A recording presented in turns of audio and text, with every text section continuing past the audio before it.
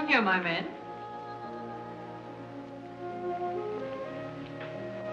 Do you like your place here? I mean, so far as you've gone? I find it very entertaining. Oh, yes, we are a very entertaining family. You really think you're going to like it here? Well, I must admit it's more desirable than living in a packing case on a city dump. Oh, that's where I met you, isn't it? Yes, miss. Oh, yes. Yes, I remember now. We were playing some sort of a game. A scavenger hunt, I think they called it. We needed a forgotten man. I asked you to go to the Waldorf Ritz Hotel with me, and I'm a little bit hazy as to just what happened after that. I pushed you into an ash pile. Oh, yes, of course you did. It was very amusing. They were nice, clean ashes. I'm very sorry, miss. Oh, I didn't mind at all. It was very amusing. Have you a handkerchief? There's a spot on my shoe. Would you see what you can do about it?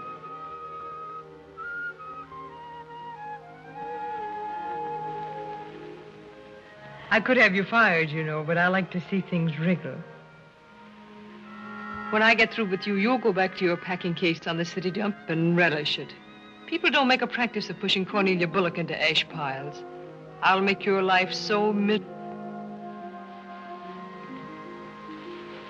I heard what you said to Godfrey. So what? So what? You leave him alone. So who's going to make me leave him alone? If you don't, you'll get a good sock from me. Oh, the physical type. What I say goes. Since when did you start falling in love with butlers? I'm not in love with him. He's my protege. Oh, your protege. That's why you're picking out his suits for him. Suppose Father hears about this. How long do you think Godfrey will last? Father isn't going to hear about it.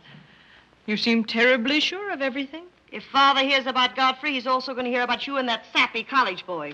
I don't know what you're talking about. But if Father does hear about it, I'm likely to do a little socking myself. So Little Red Riding Hood didn't have enough feminine charm to trap a wolf her own age, so she falls in love with the butler and lives happily ever after on an ash pile, if you know what I mean. I know what you mean, if you know what I mean. May I come in? You're in, aren't you? Very interesting book. The Greeks of the Middle Ages. Oh, Irene would like that. You love the Middle Ages, don't you, dear? Oh, you like to get began. You take a try to walk, you play bowling. Not going to do with my little black eye, and my sisters. Insinuating that I rode a horse up the front steps last night? Maybe that wasn't a horse I saw in the library this morning. Well, I'm positive I didn't ride a horse into the library because I didn't have my riding costume on. It was Irene who rode the horse up the front steps. What horse? Don't play innocent. I begged you not to do it. I didn't ride. Did you make these, Godfrey? I helped. Oh, they must be wonderful. I'd like to help sometime if you'll let me. I feel honored.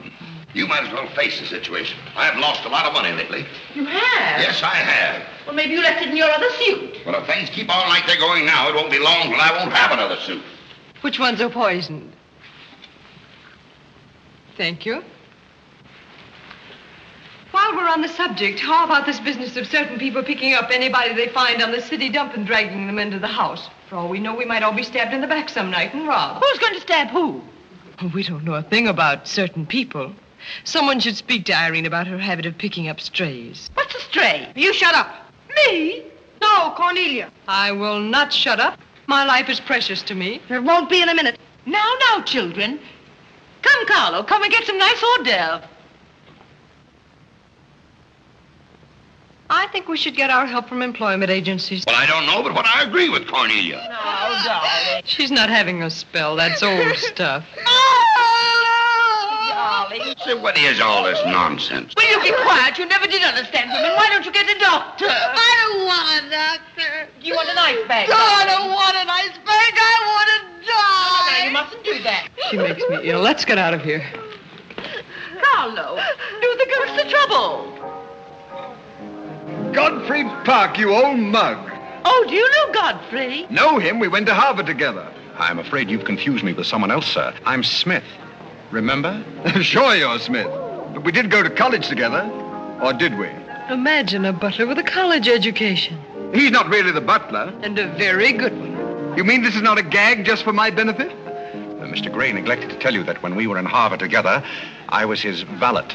Was he a good servant, Tommy? Excellent. What's the idea? I'll tell you later. Mr. Gray never complained. When? No, I have very few complaints about Godfrey's work. I'll tell you tomorrow. It's my day off. Strange you never gave Mr. Gray as a reference. You see, I left Mr. Gray under very unusual circumstances. What circumstances? I'd rather Mr. Gray told you about that. Well, don't go away. Come here and tell us all about it. You know, Tommy, Godfrey's a very mysterious person. Nobody seems to know anything about him. Don't go away, Godfrey. No, don't go away, Godfrey. You see, I didn't want to say anything about this. But you see, Godfrey had been working for us as a butler and whatnot, and things have been going along very well when all of a sudden it happened. Just like that. You're sure you want me to tell all this, Godfrey? Well, you see, as I said, he'd been working for us for some time when one day he came to me and said, Mr. Gray, he said, I trust my work has always been satisfactory, he said. And I said, why, of course. I said, I've never had more satisfactory work in all my life. And he said, thank you, Mr. Gray. He was always a very courteous man, Godfrey. Godfrey is still extremely courteous, especially in the morning. Well, it's not much of a story, really. Maybe we'd better skip it. Oh, come on, Tommy, and finish it. You can't stop in the middle. Well, let me see. Where was I? Oh, you were telling us how very polite Godfrey was. Yes, and that's where I said that Godfrey was still very polite. Well, thank you, Mrs. Bullock. It's a pleasure to have you say so publicly. That's my nature, Godfrey. I'll never say anything behind your back that I won't say in public. Now, that's what I admire about you, Angelica. That's nice of you, Tommy. What about the story? Well, anyhow, Godfrey came to me and said, I trust my work has been satisfactory, sir. That was about the gist of it, wasn't it, Godfrey? Those may not have been my exact words, sir, but that was about the gist of it.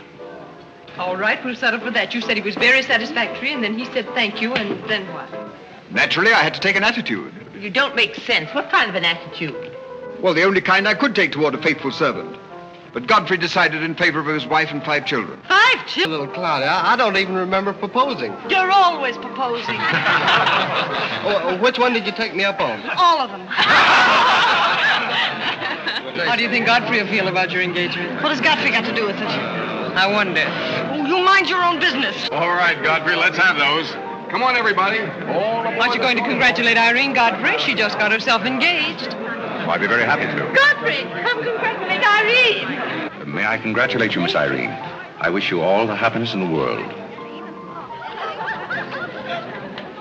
Godfrey, let you and I have a good cry. How about lunch by hotel tomorrow? Yes, sir. Do you prefer soda or ginger ale? Both. 12 o'clock? Very good, sir.